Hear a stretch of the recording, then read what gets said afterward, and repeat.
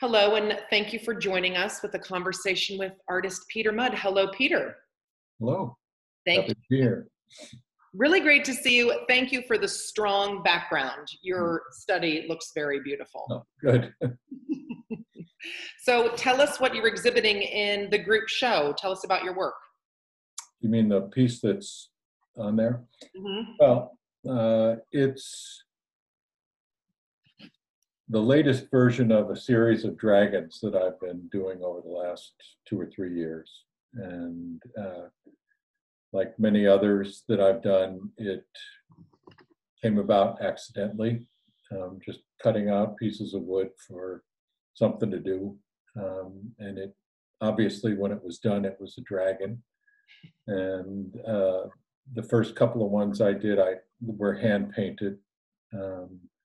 But now I've moved more into a use of reclaimed wood and different designs and so on. And I've sort of changed the shape a tiny bit over the years.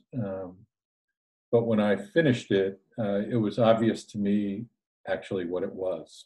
The name of the piece is Eco Karma, and it's really a picture or an image or an icon or whatever of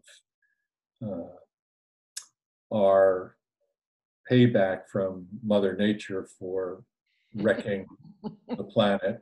And so that's where it comes from. And it's each of the dragons of the last three, anyway, the last four, are mounted on croquet balls that are worn and chipped and whatever, and some are green and some are blue, and they're perfect images for an abused earth. So that's what the piece is. Beautiful. How big is it? It's not that big. It's probably, I'm trying to think, it's probably about maybe 17, 18 inches tall. Okay. Foot Nice. wide, maybe at the most. And because I remember the very first time I was introduced to your work, and we had it at the Evanston Made group show, it was gigantic. It was gigantic, and that it broke was all the size rules.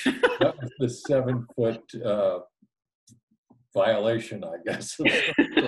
But you don't always work that huge. You sometimes work small. Okay. Oh yeah, definitely. Yeah. And tell us what you're working on right now, and where are you working? Where's your studio? In the basement. Okay.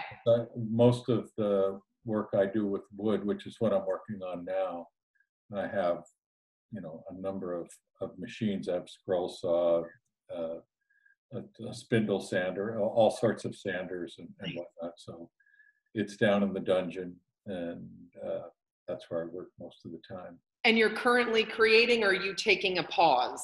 No, I'm, like I said before, when I get a little restless or bored or I don't have anything underway, I'll go downstairs and just take a piece of wood and put it on the scroll saw and move it around, and whatever comes out of that comes out of it. And that's currently what I'm working on. It's a little bigger piece. It's probably, I don't know, maybe 2 feet by 2 feet. It's all cut out in different forms and shapes.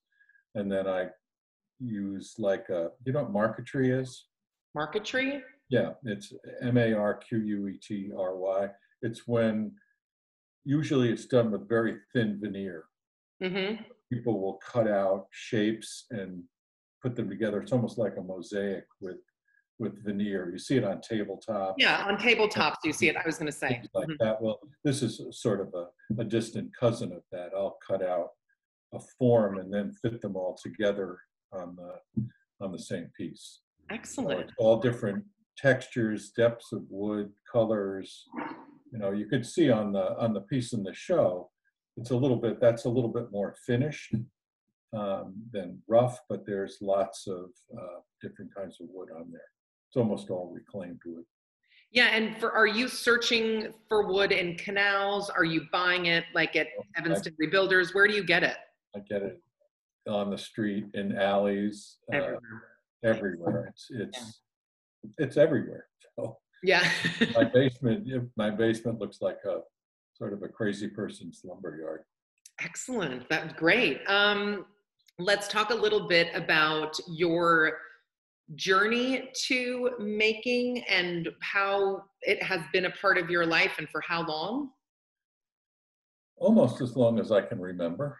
Um, I would say that, like many kids, I was into coloring books. I loved them, and had finally at one point got the 64 color box of Crayolas with the sharpener on the back. And So fancy. yeah, so I was in heaven then, and I love to color, but I love to color in unusual choices. So somebody could be blue or Hmm. any kind of sort of expression of just what I felt like.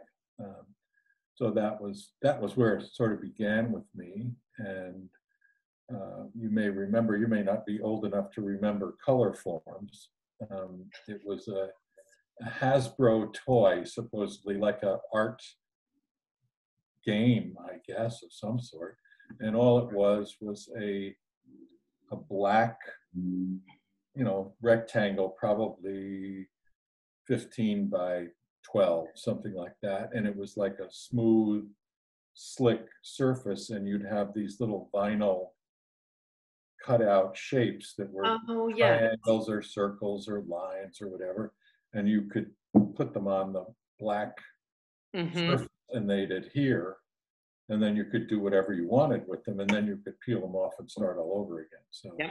it's kind of, you know what they are? Yeah. You Now, remember? Yeah, visually, I can pull them in front of yeah, my mind. yeah. Yeah. So it was that kind of thing. Just I would just do it for hours and hours and hours, and then So it from as grew long as you can remember, you yeah, have oh been yeah, making. absolutely, yeah, yeah. And you've always had a studio in your basement, or have you had studios Here, everywhere? here when grew up in New York, um, and moved out here in 1970. And moved into this house in 93. So depending on where I Uh, was, uh, I had either a little space in an apartment or, something like that.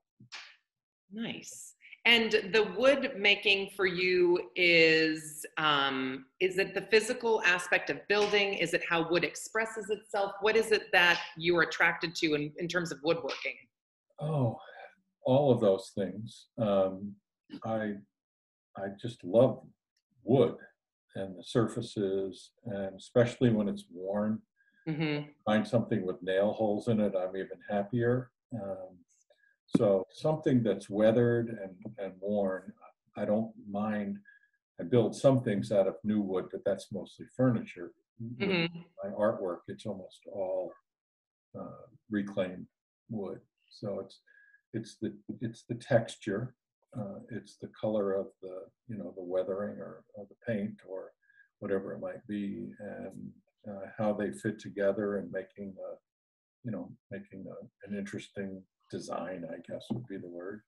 Nice. And mounting it on another thing. So it's almost like uh, I usually start with a cutout of something like 3/4 inch plywood or pine or something like that, and then the other pieces are glued on it almost like scales. Hmm. So, so there's a basic shape that I cut out and start with, but then how I cover it is where a lot of choice and decisions and whatnot come in. Excellent. Last question, who are you inspired by? Is there either sculptors, 2D? What is it that informs a lot of the work that you do? Um, well, I mean, I think that there's maybe a stretch comparison between some of what I do and some of what Louise Nevelson did.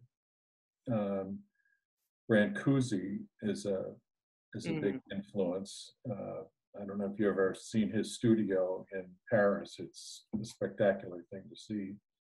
Kandinsky is my Mm. inspiring painter, but there's hundreds of people and things. Van Gogh was an early inspiration to me. The Starry Night Hmm. sort of knocked my socks off, and I think in fourth grade when we had picture studies. I don't know if you ever heard of that. Picture study, like an early form of art history where they would just do the slides. Yeah. Oh, it was a literal piece of paper that was, printed with the reproduction on it, and then the nun, who was the teacher in the class, would hold forth about it a little bit, Wow. that kind of thing. So it was A Starry Night and the Persistence of Memory, the Dolly painting with the melting watches. That it was like, I want to make stuff like that. That Yeah. was sort of my fourth grade mindset about it, but I just loved it. So. And I love that you have such early memories. These conversations with artists, when I ask that question, it always goes to like, I was 4 and I knew. Yeah. It's so beautiful. Yeah. Awesome. Well, thank you so much for sharing your story with us today and for being part of the show again, even though it's virtual. I totally appreciate it. Yeah, great. My pleasure.